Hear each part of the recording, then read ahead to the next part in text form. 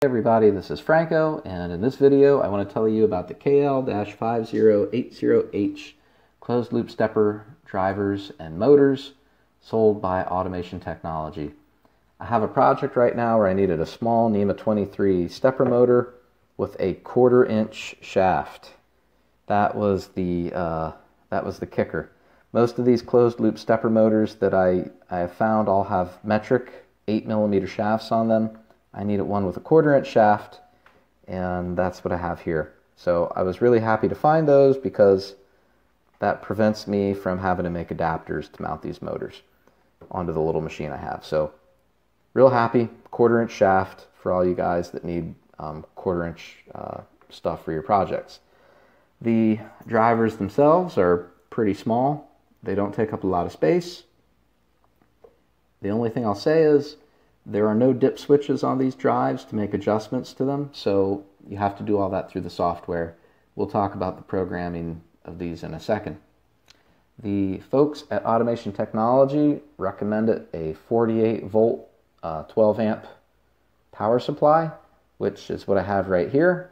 That's a little bit bigger than what I need for this project, but I'd rather have one big power supply than two small power supplies. A lot of times I wind up having a separate power supply for each drive, which is okay. That takes up more space. Having one big power supply is a little bit more space efficient. And Winston likes the heat that comes off of it, apparently, so he's going to hang out while we do this video. I do want to give you just a little bit of peripheral information. So if you go down to the bottom of the web page here, they'll give you all the specs, they'll give you links to all the manuals. I'm not going to go through all the details, but I just want to say, if you look at the manual here, they'll tell you the minimum voltage for the driver is 20 volts, max is 50, typical is 36.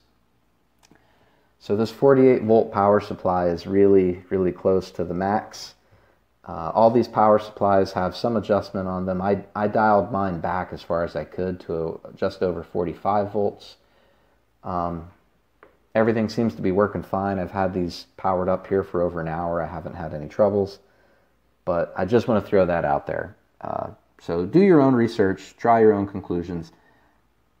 I went with the recommendation from Automation Technology, but according to the manual, you know, a 36 volt power supply would work okay too. So do whatever you need to do there, and I think you'll be okay. Like I said, I am not going to go through all the details of the specifications and everything. You can read that online. What I do want to talk about is the programming of this thing. Now, you may not need to program these. I think their factory settings are probably going to be fine for most everybody. It appears that they come from the factory set to, let's see here, 4,000 pulses per revolution. I'm not sure if it says that anywhere on this web page, but I believe their factory settings are 4,000 pulses per revolution. If you need to program it, you need to take a few steps. So there's no dip switches on the drive. There's nothing you can really adjust on the drive. So if you want to program it, you got to buy this programming cable, which is cheap. It only costs $7, but it's a serial cable. So you're going to need an adapter. So I have a USB to serial adapter. It's a D-Tech is the brand. I bought it off Amazon or eBay or something for like $15. It's plug and play. Plug it right in. It works great. Now that your cables are connected, you're going to need the software. So getting the software is pretty easy.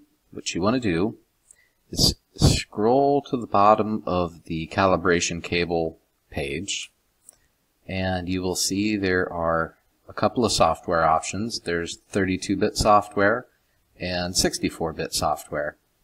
I am running Windows 10, so I'm going to need the 64-bit software. So all you need to do is just click on this link, and you will download the software. So just download it, go ahead and install it, and then we'll move on and get into the use of the software. And this will pop up, and for me, I always have to go to COM5 and open. So I just opened the connection, and nothing happened yet, but we're connected to the drive. And if you come up here to parameter, a blank screen will pop up and you say read drive, and bang, there you go. So those are all your drive settings. Now the first thing I would do before you make any changes is I would save all these settings somewhere. I would do a save as and save your factory settings. And I always, if I have like I have 3 drives in a milling machine, I label them and I save a file for each one of the drives, because I don't actually know what all settings are going on in here, what's specific to each driver. So if I have 3 drives, I make 3 factory setting files that go, that correspond with each of the 3 drives. So do that, save your factory settings, then you don't have to be too afraid to make changes. You can make some changes right here on this screen. Just beware that when you make those changes, they will not be permanently saved in the driver until you hit this button, download to drive. You have to press download to drive to actually get the settings to go into the driver permanently. Load to drive will put them in the drive, but they will not be there permanently until you hit download to drive. Some other things that you can look at up here. So you have a little test routine. So I'm going to do motion test. I'm going to set it to 100 RPM. I have it repeating 10 times. We're going to go both directions. Well, here, I'll show you what happens. So let me just put this right here. I'll press start.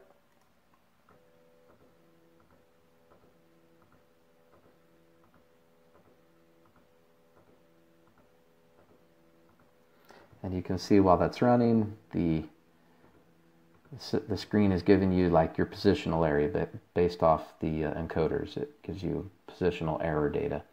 So that's a little test screen that you can use. You also have motor settings. If you press that, this is where you can change the pulses per revolution. So both of my drives, the default was 4,000 pulses per revolution. You could make it 2,000 or make it greater than that, but this is where you change it.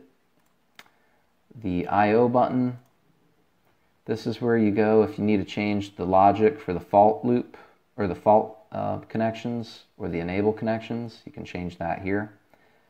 I've never messed around with the other stuff, but I have had to change these for other drives. And interestingly, I guess you'll see this is a 200 kilohertz drive. So I'm not going to talk about that in this video. I'll save that for a different video, but that's the speed at which this drive can read inputs, which is pretty typical.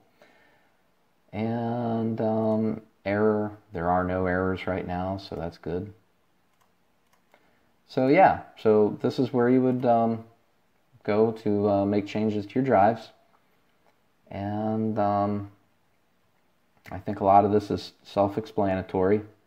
Just be careful, and when you're done, press download to drive.